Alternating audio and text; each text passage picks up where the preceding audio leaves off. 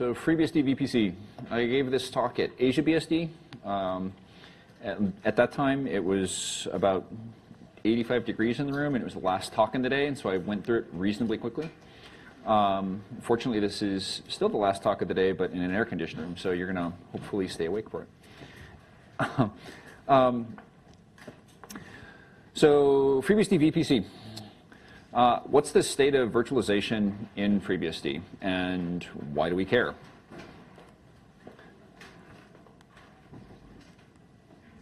There we go. OK. So right now on FreeBSD, the extent of what we've got in terms of virtualization is effectively compute isolation. We have bhyve, it's performant. We have disk, right? We can do something with the zvol and pass that through. We can stripe and pass multiple zvols into a guest using LV create if you've got Linux guests. We've got really good CPU isolation, actually. I was pleasantly surprised by how good the CPU isolation was, and perfect memory isolation. So we've got a solid story on the compute isolation side of things. But this leaves a fair amount to be desired. On the compute side of things, if you wanted to go do virtualization, you can put together and jerry-rig up a system that basically looks like this, where you can take two separate guests and you can put them on the same box using bhyve, and it works. And they can be potentially hostile, and everything's great. The networking side of things, it's not so clear. The networking side of things, we have VNet, and that's it. Right? The problem with VNet is that on the underlay side of things, on the underlay network, and I'm going to explain what that means in a second if you're not familiar with that terminology, you've got very limited options, and that's potentially problematic. So on the underlay side of things, and with a unified network, or underlay network, it's very possible to go and have two customers communicate to each other. You create two tap interfaces, you plug them into a bridge, and you've got network isolation for customer B over here. Customer A, you haven't done anything with, and there's no good way of keeping customer A's traffic separate from customer B.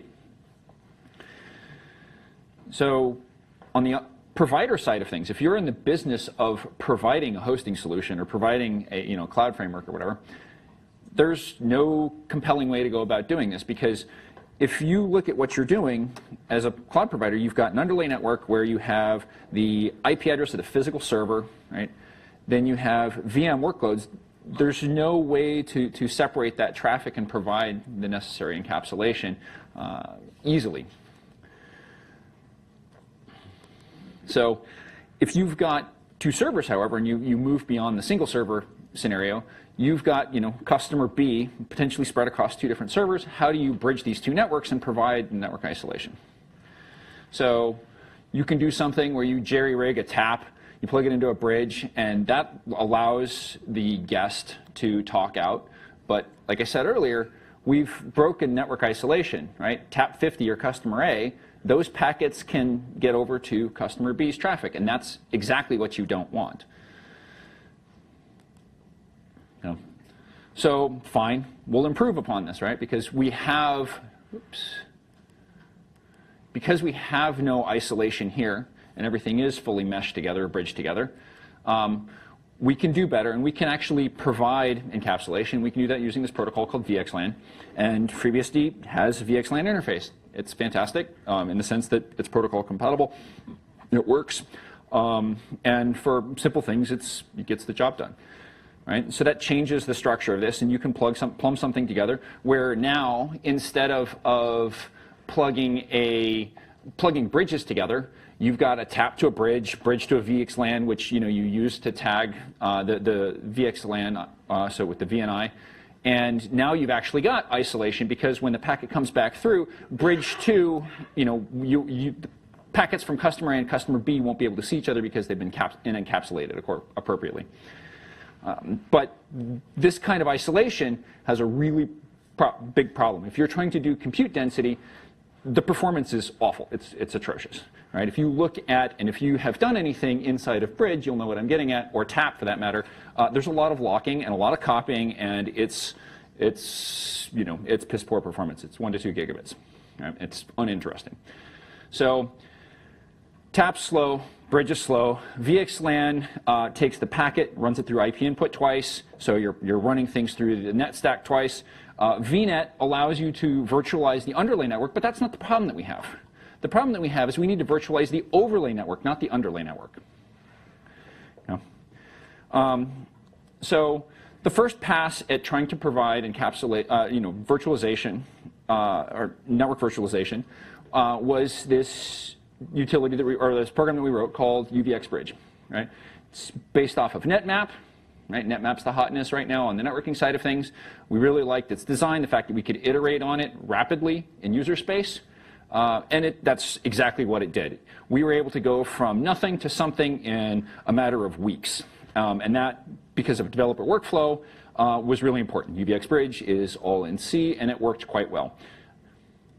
So in the new hotness here with UVXBridge was we took all these tap interfaces and we plugged them into UVXBridge. And UVXBridge provided us with all of the necessary encapsulation and isolation guarantees. Okay. We were able to get 21 gigabits per second, right? 15 across the wire. We were able to do AES between different hosts, so we could actually send traffic to remote, AZs or data centers with, hostile network in between, and that was fine. But this was just our POC, and it got the job done, and we were, able to pass on the VXLAN side of things with unencrypted traffic. We were able to pass traffic back and forth between Illumos and FreeBSD, and it worked. So 15 gigabits across the wire, it's okay. It was not what we wanted. It got us across the goal that we had at the time. We had an internal benchmark goal of getting to 8 gigabits. We got to 15. We did that in it was like 3 weeks or something like that. So, but the problem was we really wanted to do better than that. Actually, Amazon came through. This was around the time of reInvent, and they're like, haha, 25 gigabits. And we're like, okay, so the bar got raised. And that's what happens in technology. This was actually kind of exciting, because at that point in time, we knew what the limitations were in this piece of technology. We had to necessarily copy traffic from tap to the NIC. In our case, we were using Chelseo, not EM. Sorry, that was supposed to be an inside joke, because EM can't do what we needed. Anyway. So we needed to figure out a different way of doing this, where we were reducing the number of times that a packet was copied. We needed to reduce the number of context switches, right? We talked to the NetMap author. I forget his name off the top of my head. I met him at HTTP. Not Luigi. No, I'm sorry. Who's it? Vicentio something? Viceno? Yeah.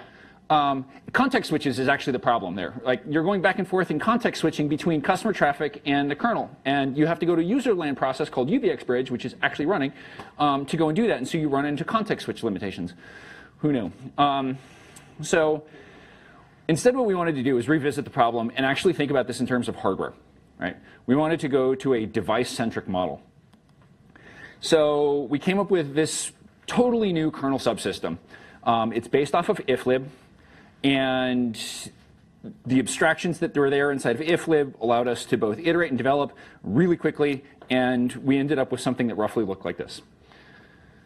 So it's back to conceptually what we originally wanted, right? It was very simple, and we were able to understand how to plumb things together and have these pluggable interfaces and do what it was that we wanted, but we were able to get the performance that we wanted, right?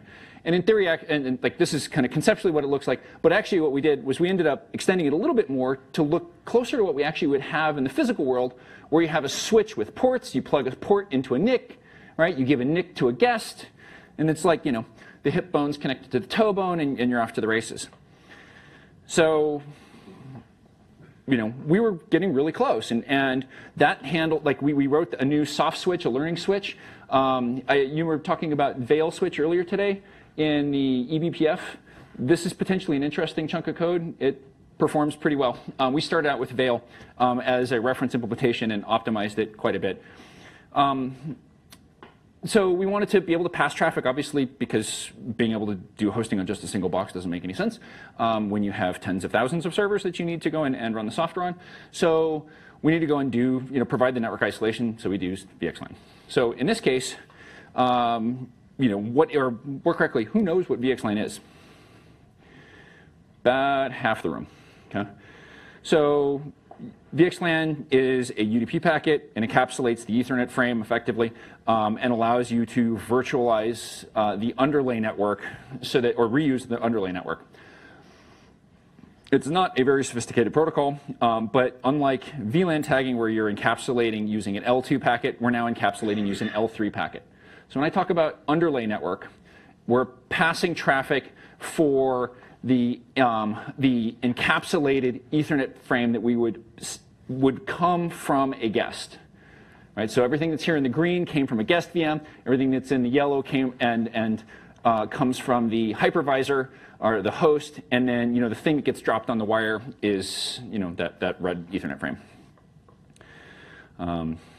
So what we wanted to do was be able to pass VXLAN traffic, so that if you had a customer guest there passing traffic to a different customer guest, they would be encapsulated not using a VLAN tag, like if we were using VLANs. Instead, we're using VXLAN encapsulations. We pass and tag all the traffic using VNIs or VXLAN IDs. So customer A can only talk to customer A because their VNIs are match. Same thing with customer B. So simple, right? So in order to make this all happen, and the way that we were able to do this was we constructed a series of pseudo interfaces that were all created using iflib. So the first thing we had to do was we created a switch because we knew that we were going to have multiple ports that we would then plug NICs into. So the switch is one per customer. We don't have to do any isolation inside of a given switch, right? We could just the isolation happened just by the virtue of the fact that we had different ports and different NICs plugged into the switch, and we just assumed that traffic would be able to flow. We created lots of switches, or we could have one switch per customer. Then we needed to create a new NIC.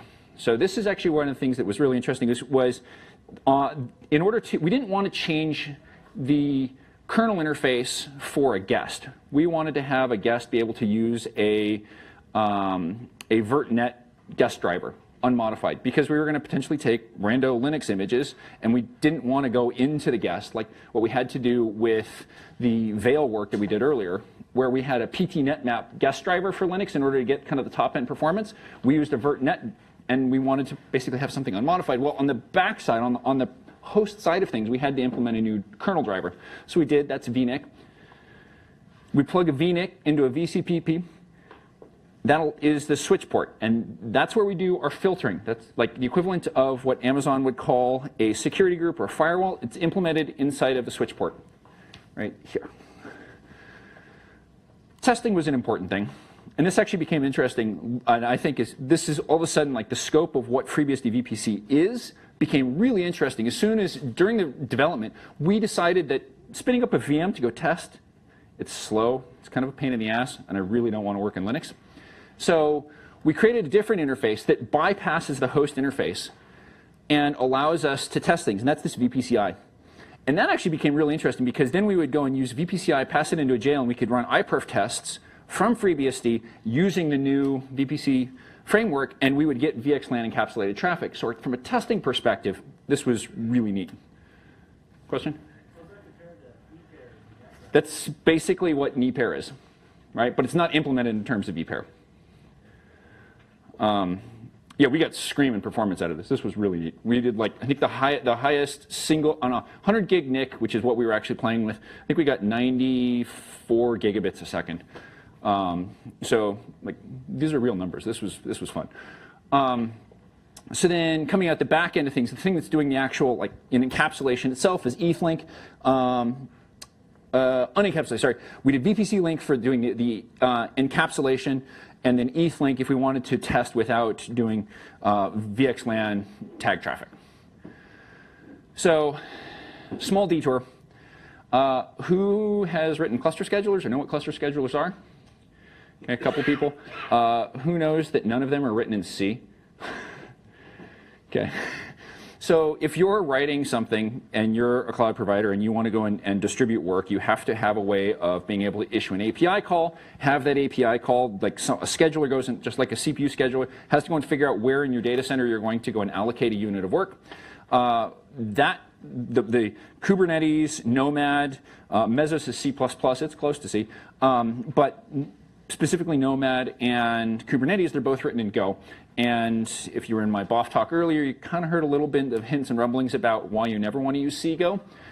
So from an interface design, user interface design, or userland interface design, we explicitly avoided libc. And we went and spent some cycles trying to figure out how to integrate the kernel element of things, FreeBSD VPC, with the userland utility so that we could integrate this with cluster schedulers. So having been around the block, the way that you would normally do this in FreeBSD is you would just create a new ioctl, because that's what everybody does. They create a brand new ioctl and they just cram more things through the system interface. But it's a pain in the ass for basically everybody. Nearly impossible to secure. And it's just this generic dumping ground for input output in and out of the kernel. So then we were like, that's probably a poor way of going about this. So we could go do something that is storage-esque, or I don't know where exactly this kind of design primitive came from, where or why people copy it, but we could go and do the dev whatever interface. And we were thinking about whether or not that was an appropriate thing. And it was like, well, do we really want to mix and match the network with VFS primitives? DevD, who knows? I wish I was actually in Warner's talk earlier. But so we decided that matching the network with the network primitives with VFS primitives was not OK. So we moved on from that idea. And we decided that we were going to go and create a new set of system calls. So we created something that's very file descriptor-like on purpose. So you have, and it's if you've done file I/O, this is going to be somewhat similar, except for we're not doing file I/O. We're configuring iflib or VPC interfaces. So the first thing that we did in VPC is you can open an interface or create an interface. Those are different flags to VPC open. You can, once you have something, an open descriptor, then you can go and manipulate and manage it. When you open a descriptor, you assign the capabilities and privileges to that descriptor, which means that from a sudo perspective or a set UID, you actually can build administrative tools around this and not have to worry about securing it, because it's done inside of, you don't have to do anything different more correctly. And then the last one is at the time we were trying to be compatible with Triton, which is the control plane that the Giant used to have. So we used UUIDs for everything, which was kind of an interesting choice because UUIDs and FreeBSD are, they exist, but they're not widely used. So what's the VPC open syscall look like? So you open up an ID, you generate an ID in advance, userland, right? Because you're the one telling the kernel what this identifier is. The cluster scheduler knows where everything's in theory going to be laid out. So you generate the ID in advance. You pass in the object type along with the ID, and then whatever miscellaneous flags that you have. You pass close to it just like you would anything else, and you've got these privileged separation semantics. One of the things that was interesting also that we deliberately did on purpose, because we're avoiding libc, was we encoded version information into the syscall. So unlike, in order to avoid the possibility of having to use libc in the future, we took on ownership of versioning our own API. So we did that. And that actually ended up being really convenient. And hopefully will be reasonably future-proof. So what's a VPC ID? Because it's UUID-like. It's not exactly a UUID. We actually encoded the object type in the UUID. So if you get a large, if you've ever done anything with UUIDs, they're opaque, random garbage, right? So from a usability perspective, we decided that was not OK. And we decided to hijack various bits inside of the UUID. The node object back here provides a default for the MAC address. So we decided to reuse some of this stuff. You can override the MAC address from a UUID or from a VPC ID. But it turned out that there's some convenience to having duplicated information here and there. And then we also have the object type. This means that from an administrator and from a tooling perspective, you can write a rando tool that will take a VPC ID and it'll encodes some information and it'll tell you what exactly is there. So we only hijacked the last couple of fields, and that was all that was necessary for the time being, knowing that if we needed to, we could potentially take more bits and steal more bits if we needed to. I'm not going to go into any of that. I just said it. because we took ownership of the interface, we also, when I said that we were going to create a new handle and get something out of this, where am I? Version number.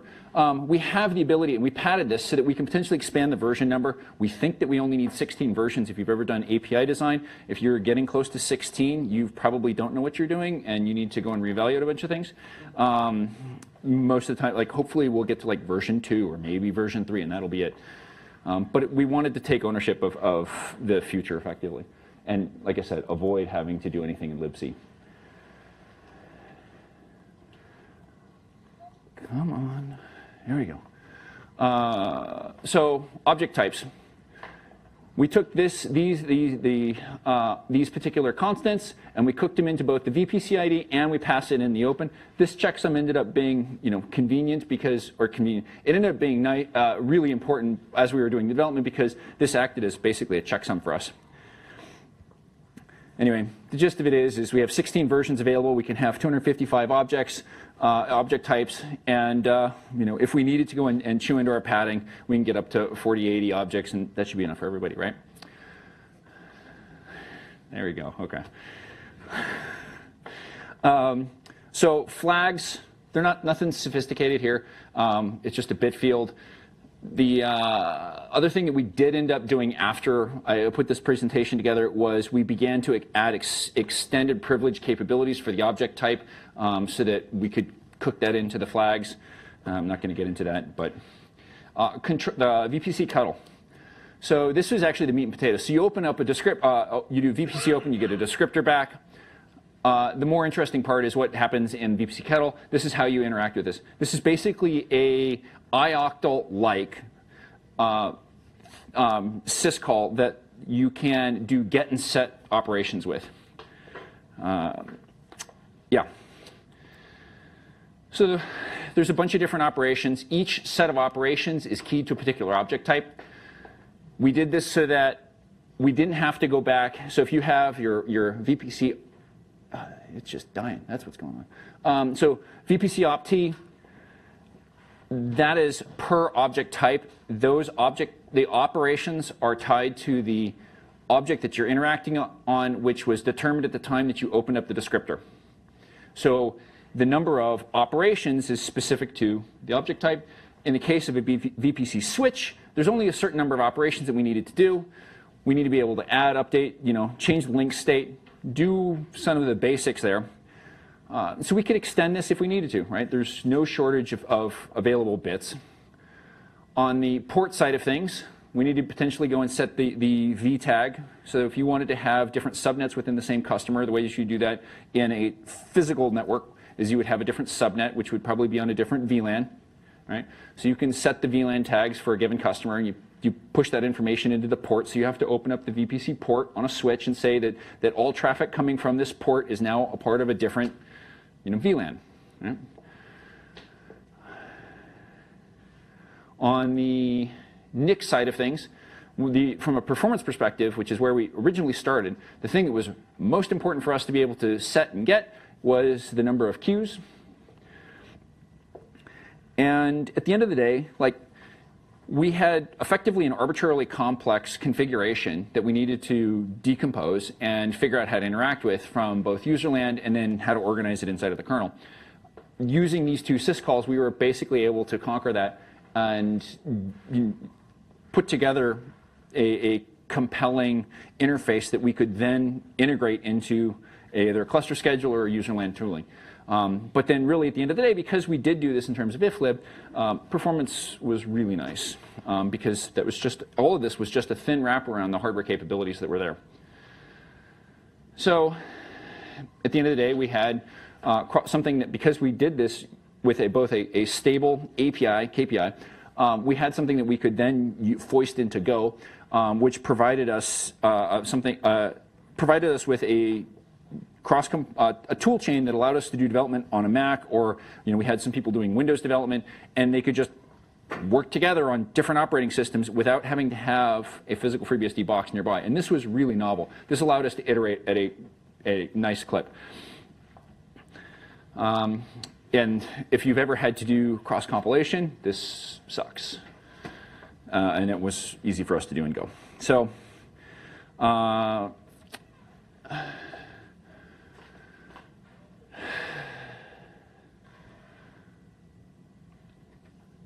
So ELI 5, this is Reddit term, explained like I'm 5. VPC had a few assumptions, right? The first one is that the host was going to provide multiple TXRX queues in the host. We'd be able to plumb that through to a guest. The guest is going to be running Ubuntu or CentOS. Those were our primary two Linux operating systems. If you were outside of that, who knows? In order to make this entire system work, the assumptions that we had were that all physical servers were able to route traffic. Right? So on the underlay, we had a fully meshed network in the sense that we could pass traffic between any other underlay host. And that in this particular case, in the next diagram, all the hosts are on the same subnet. We did not tackle routing to begin with, but we do have a VPC router construct that is on its way at some point in the future. So in this case, right, this is what I was showing you earlier. We have ports, NICs, switches, and then ethlink if we wanted to have, untagged traffic. So in order to create this, right, what's it look like from a userland perspective? So you have your awful UUID that is totally unusable, except for it's got your type information, 01. You see that? I would laser pointer. No batteries. So the 01 there is the type, and then the FA, that's the default MAC address. Anyway, create a switch. Okay, and I say all traffic on the switch is a part of a VNI, or has a particular VNI, which is the equivalent of a network domain. So we created the switch. Then we went and created a series of NICs. Right? So we said create the NIC, create the switch, take the switch port, add the NIC to the switch port. Right? You take the switch port and you connect an interface, which is the VNIC that you created up there. Okay, so we've basically created a VNIC, plugged it into a port, into a switch. This is where we are right now. Then we wanted to go and do the exact same thing for guest 3 in this case. So we did that. The only thing that's different between any of this stuff, now you go, was we changed some of the IDs up here. So the MAC address was just a little different. Other than that, it's all the same. Same VNI, that's the important thing. Same VNI and same VLAN ID. Okay. In order to drain packets out of the switch, right, and basically drop those guest frames out to the underlay, we went and created an uplink port. So switches have a designated port on the switch that's called an uplink port, and it's basically a magic default port for switches. And then you specify the ethlink or the drain ID, and there you go. So, but obviously that didn't tag the traffic. So how do you do that, right? How do you figure out? How do you get from customer 1 guest A? How do you figure out that on the underlay network, the traffic needs to go to 1065.162. This is the hard part about VXLAN, is if you're customer 1, guest A, how do you do ARP? Right? It's not possible to do ARP. You can't broadcast to everybody. Right? If you've got 20,000 physical servers in a data center, you can't broadcast to all other physical nodes, hoping that all servers with VNI 123 and VLAN tag 456 are going to somehow respond. That's an atrocious problem. You can't do that. So what do? Right? You've got no multicast. I don't know of any cloud provider actually that has multicast. So we didn't, that's out of scope. And so we don't have multicast. We don't have broadcast. How do you figure this out? Well, in order to do that, you have to capture broadcast coming out of the switch.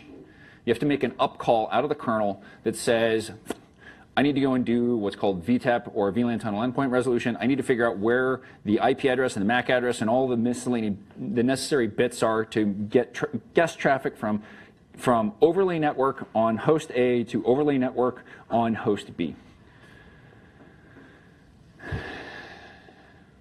So we added a KQ interface and a KQ filter so that we could just listen like we would on any other KQ interface. We put a filter for VPC. We just passed the raw packet up. We process and parse the packet in user space using Go. Google has and released a bunch of very nice packet processing libraries in user space, so we use those. At that point in time, we rip apart the packet. We figure out what it is that we need to do. We use VPC kettle in order to push back or push down into the guest the response, and then that re-injects it back into the switch and sends the response packet back to the guest. So now the guest we've basically completed ARP here. And then the switch holds on to that so that we don't have to perform that up call again. One of the things that we do that's a little tricky is we hold on to the MAC address permanently because we make MAC addresses immutable. Minus one detail that I probably won't get into in this talk, but that's an important element. Where are we now? So, go ahead. That slide didn't really answer how hypervisors, I assume, how they connect. I mean, you have some daemon running that's between them? No, we don't have. So, yes, I guess, fair enough. So in this particular case, it's a good question. In this particular case, what happens is in order to get traffic from the two hypervisors on these two hosts, we create the guest, NIC, we pass it in, and in the NIC, the switch, everything along the way, we've basically plumbed kind of this I don't want to call circuit, but I'm going to use the word circuit. We've plumbed this circuit so that everything coming out from guest 1 customer A all the way through is encapsulated with VNI 123 and VTag 456, right?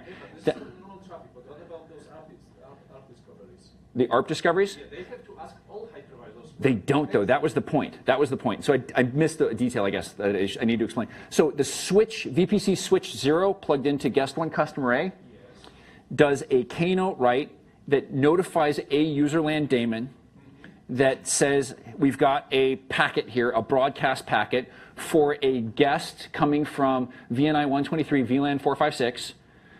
Please to be satisfying this ARP request. And so there is a program running on this top server on .161 that's running in the host that receives this up call, does a lookup in our metadata database, and that's what has the information and tells us that the VM, let's see, that guest one on server .162, right? Or this, I'm sorry, I've been saying something wrong here.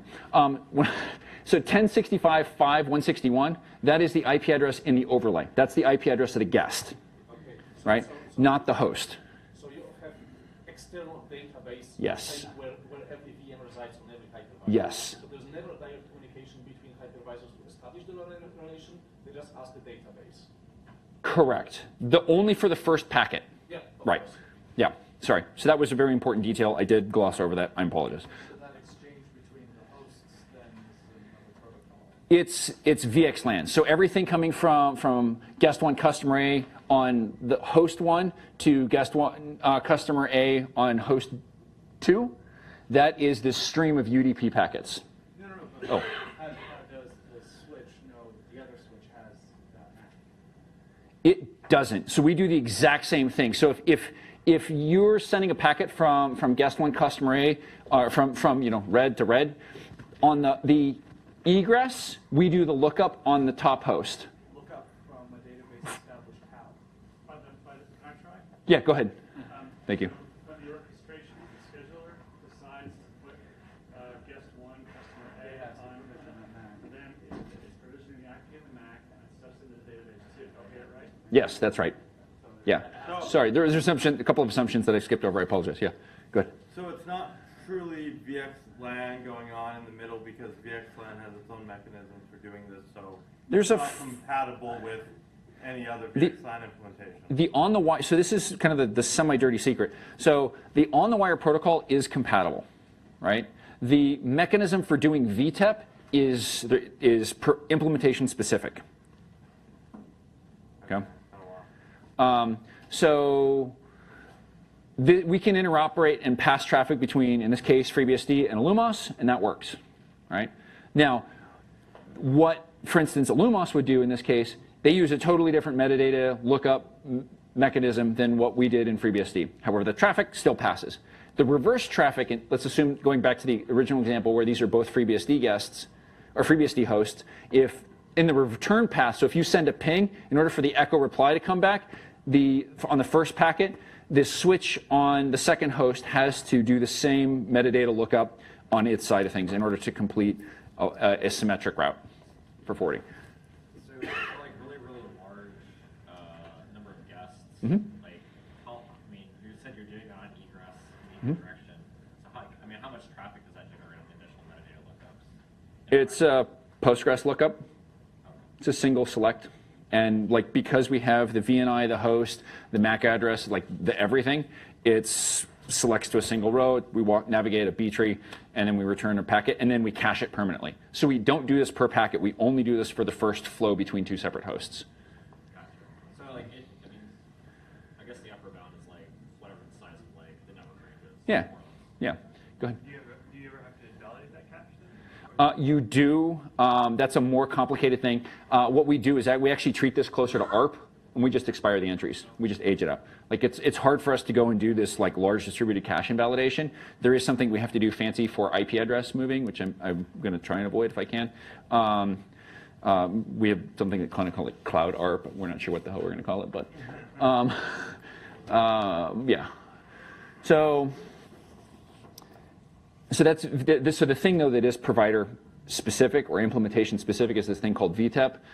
When you're not doing multicast or anything else like that, the VTEP protocol is provider specific. The on the wire is well defined. I get that you're not doing it because you don't have the need, but how hard would that be to extend to do the more generic multicast that I know, like Juniper and other people want to include? I have zero interest in going down multicast anywhere, and I wouldn't wish that upon anyone. Anybody interested in stable multicast? So things that are outstanding is firewalling. That's going into VPC port. Routing. How do you go and pass traffic between separate subnets? How do you go from a private IP address out to the internet? The work is not complete. As somebody that I work with told me, there's a small speed bump, and we're working through it. So yeah. And integrating bhyve, which is the VM management, with and hardware isolation element things with the network isolation. So it's a single tool. What does the actual tool itself look like? This is where we're going with this. So we're going to wrap bhyve with the VPC command, so just a VPC VM, because there's tight coupling between a VM and the network context that it's running inside of. What about inter-packet checks on offloading? So interesting. Can I put a pin in that real quick? I'm almost done, and then we'll come back to the slides. And this, yeah, we'll go off the rails here shortly. True story. We will. I watch. Just watch. So one of the things that was really interesting. Who has ever used Packer before or VMware on your laptop? Right. Everybody. So when we were doing this, we were like, this would be a great mechanism to go and have VMware on a laptop effectively. And when I say VMware, I mean like I need on a laptop to go and spin up a VM, and I don't want to have a priori knowledge of the IP address space that I'm working in. Right? That sucks. What I really want to do is I want to go and create an IP address, VRF or an IP address space. I want to put an IP address or DHCP and just be able to spin up a VM and not have to configure anything. And you can actually do this now, right? Like this was one of the novel things that came out of VPC. As soon as we started talking about NAT, we were like, we can actually have something that's usable on the laptop to go and be able to spin up random, sandboxed environments and IP address spaces and provide program isolation. Right now, if you're using Vagrant or Packer, there's actually a hard dependency for both of those tools on PF and DNS mask, and that's fine, but I don't want to live in that world. I definitely don't want to live in a world where I'm depending on PF. I will say that. OpenBSD? Okay. So the kernel work is joint FreeBSD. It's on the project's VPC branch. The kernel bits for Go, all of the Go interfaces, you'll see go.freebsd.org. I'm going to be talking to cluster admin again this trip, and I'm going to get that finished and pushed out so that we can begin to vendor and merge and integrate some of this stuff and begin using it, because this framework is being used by iflib to configure iflib devices and interfaces. Having seen the rate at which we were able to get things done with iflib, I'm a huge proponent of its use. Okay. Now I can go back to questions, because I was like, I'm almost there. So your question was? packet checksum offloading? Yeah, the last time I checked for FreeBSD in VXLAN, it didn't support packet checksum. So we're not using any of the traditional software that was in FreeBSD. This is completely net new. So where this says EM0, this is a Chelsea O'Nick, right? We used a single PF for everything. And I didn't talk about the performance. So we ended up doing ETH. I will get there.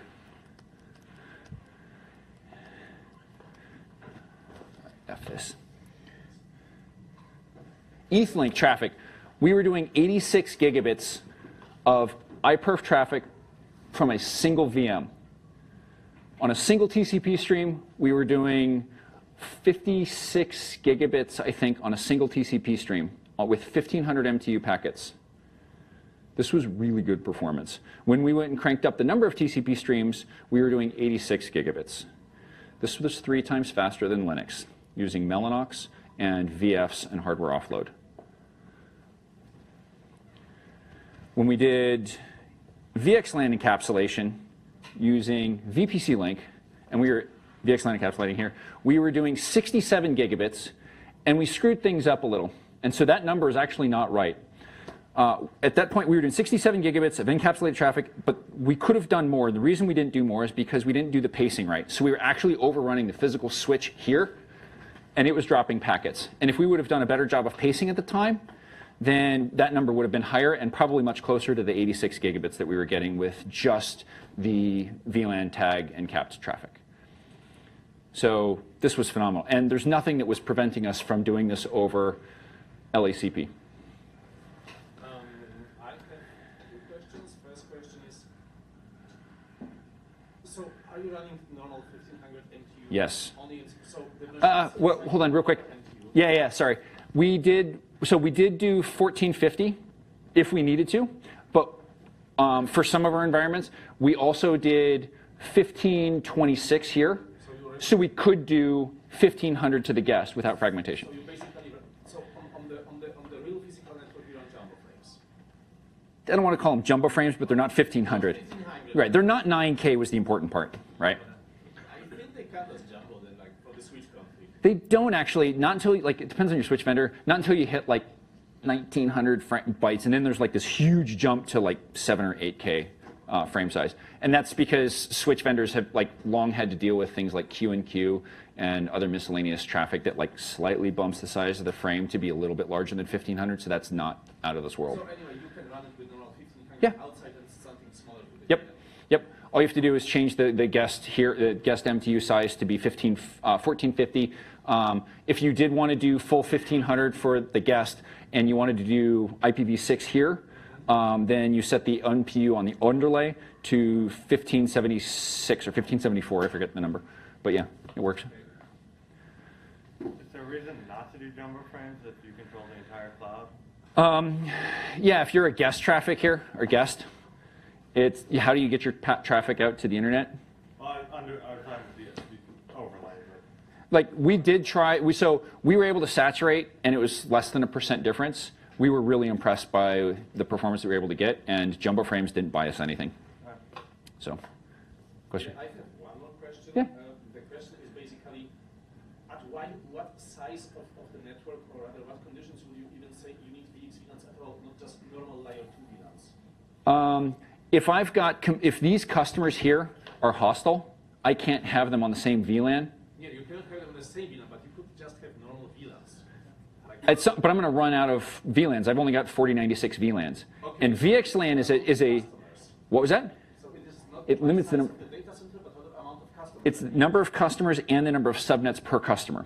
Oh. So VXLAN is a 24-bit number, so that's 16 million.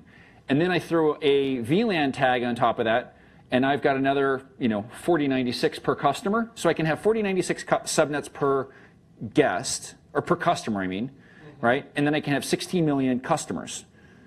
Okay, so that's it's not about the size of data center, it's yeah. more about customers. Yeah. Honestly, And customer configuration complexity. Okay. I don't care how many subnets you have, because I will spill you over to a different VNI if I have to. But we have account limits. Like this is why you have to go talk to Amazon and get them to raise your account limits. Or with within VXLAN, you also have one more Ethernet with frame with normal VLAN within it. What is this? What's the order of tagging here? So you have the external 24-bit. So so the traffic coming out of the guest is a normal 1500 MTU. When it goes through the VPC switch, or it's actually the VPC port here. No, not the NTU. How many tagging headers can you add? Because you talked Just one. There's one VLAN tag, and then there's one VXLAN tag. Okay, so the customer still gets also normal VLAN tag. Yep. We don't change that at all. We take the entire packet and pass it through. Oh. Right? Now I get it. Yeah, I get it. Can you pass through trunk VLANs, multiple VLANs, any of that Yeah. kind of stuff? Doesn't. Yeah. On the underlay, like the frame, the IP, the header, and inside of here in the Ethernet header, we can put a normal 8021Q tag, right? Doesn't matter. And whatever a customer is doing on their encapsulated side, that's their business.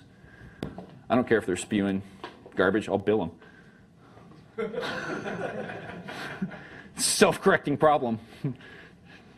Next question.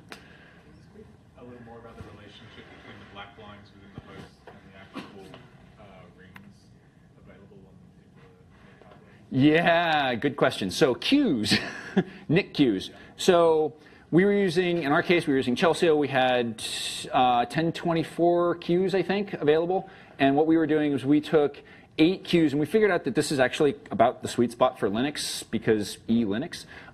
We pass 8 NIC queues through to each guest. And we would actually map the queues straight from the NIC to the guest. We didn't use a VF or anything like that, but it was, we would use 8 queues. And that worked out okay. We kept it as a configurable option inside of the VNIC. We did make the interfaces, and I kind of glossed over it, but I think I wrote it up on the slide, was we made VNICs immutable. So once you set the number of queues, we didn't want to have to deal with like notification of a guest or bouncing of a guest for the dependency change. We just forced the recreation of that. But 8 by default works pretty well. And we just mapped those through. Did that kind of answer your question? Yeah. Okay. Other questions? Just checking my understanding about the VLANs. Yeah. Your orchestration has to provision VLANs, right? Because your ARP and neighbor discovery proxying has to be VLAN aware. Yes. So we would push that into the VPC switch port that was here, and yes, but we were aware of this. We didn't have to do programming of the physical underlay network, right? That was one of the important things. Is this gave us, we took all of the control and configuration that would be necessary to push into hardware, and we offloaded it into software. But I guess the check is, Yeah. you do sort of care what your customer spews, or at least your customer cares, because if they send you a VLAN tag that you haven't provisioned, it's not going to go anywhere. Yeah, so we actually supported, this is an interesting point. So we actually supported VLAN tagged and un-VLAN tagged traffic coming out of guests, because we wanted to support routing of guests, like the guests to be able to bridge their own networks. Yeah, so we allowed for that, but we did have a mask in here so that we could actually, like on the VPC port, just like you would have on a normal physical switch, you can say like, we're only allow VLANs 10 and 11, and you tried passing something in VLAN 11, and that's still on the overlay. It's not underlay here. Nothing customer-facing could influence the operational characteristics of the underlay network itself. Yeah, next. I'm not sure if I missed something, but can the customer get access ports? So he gets untagged frames, but with Yeah. this network, they would get still tagged. So speaking of, going back to when I was talking about NAT and firewalling, I'm just going to hand fake with this. So what you can do is you can actually pass in a VNIC, and instead of EM0, you actually have to create a second interface here with a different MAC address, and that has the underlay IP address, and then we can create a VNIC that we plug into the cloned interface, and that would allow for public IP addresses potentially to be mapped directly to a guest, or for a provider managed service to go from a public IP address natted by the host and then passed through as what Amazon would call an ENI. Or an ENI, but an EIP. Totally didn't answer my Oh. question, but I wanted exactly this question to ask later. All right. How do you provide the customer access to the outside? Yeah. My use case would be different. I have a physical FreeBSD machine Yep. on which I would like to terminate the VX VLAN, like without any VMs on it. So that would be just a router process, like a router, and that's not finished. So you would take an unencapsulated frame that would hit the VPC switch. You would run it through the ETH link. It would hit a router, and then it would drop an encapsulated frame or an unencapsulated frame if necessary to be able to talk to another host. It's really like we deliberately built it so that it was a matter of configuration and plumbing things in differently as a series of iflib is basically a bunch of handler callbacks so that it's semi-arbitrary how you want to configure this. This, however, is like the common case. There's, if you need to do portability or you need to integrate with an existing infrastructure where you're getting untagged frames that's a part of a given subnet, that's a supported config. Go ahead.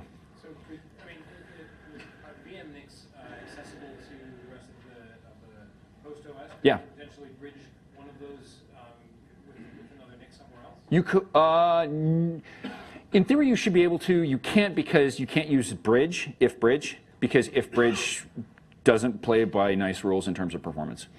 So you would use a VPC switch, but yes. It does show up if you do if config, you can see all of these VPC interfaces. It's a really big list if you get carried away. But then things aren't going to be bound to those. Like you're not going to have IPs bound to those because those are only going to be bound within the guests, right? So there is IP checking. So when you put an IP address on a VM NIC, inside of the guest, you have, I didn't get to DHCP, and please don't ask about it. But the guest will have an IP address, and then that's actually enforced at the port as well. Okay, so that complicates things. See, don't ask. Life's better that way.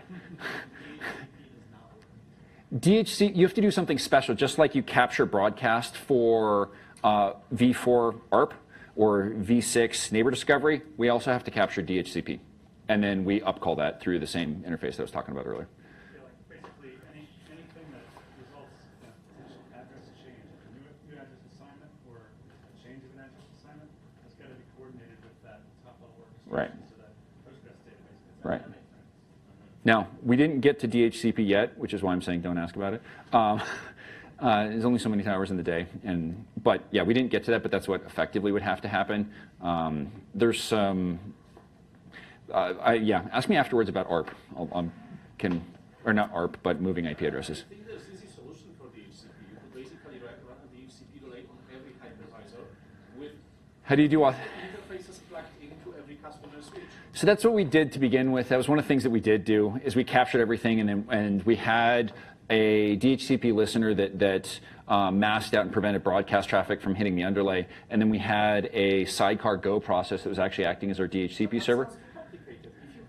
Can you plug to the VPC switch Yeah. an interface Uh-huh. that would have IP address that would go to the IP stack of the hypervisor? Mm-hmm. You can just run DHCP relay on that. We could. It doesn't have to be high performance. You could bridge it. Yeah, we could have done that. We already had a mechanism already for parsing and ripping open IP addresses, and we already had a Knode notification in order to do the upcall. So, yeah, 601, not a bad idea, because we did do something very similar in the past. There's a little bit of complications there when you're bridging between the encapsulated network and the unencapsulated network, but yeah, So authentication. You sound like you mentioned about access to all of this except for the, I'm assuming, relatively very complicated Postgres piece that actually does the VTech. Yeah. Is that also out there or no? Actually, the schema design is, yeah. Okay. Yeah, it's there. So what's kind of the end of the story here? Is it still proof of concept, and once you finish those other bits, it gets used, or is... That is... Find me later. Find me later. What about the people what about outside of your work, the people that are dying to use it or that are very interested? Very interested in seeing this move forward. And yeah, we should talk about that. There were a few other hands that were up a second ago, but okay. This is a complicated story. Other questions? I get the feeling you know some of this. I appreciate the troll, sir. Yeah, so the work is interesting. It's moving forward. We did do a number of things. We went and created a new mbuff, mvec, which we need to go and unify. I apologize, I didn't get back to you on email about that, actually, now that I remember.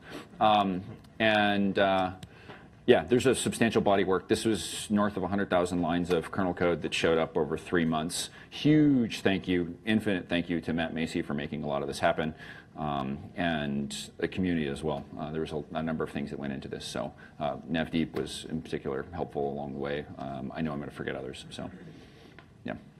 Anyway, with that, sold.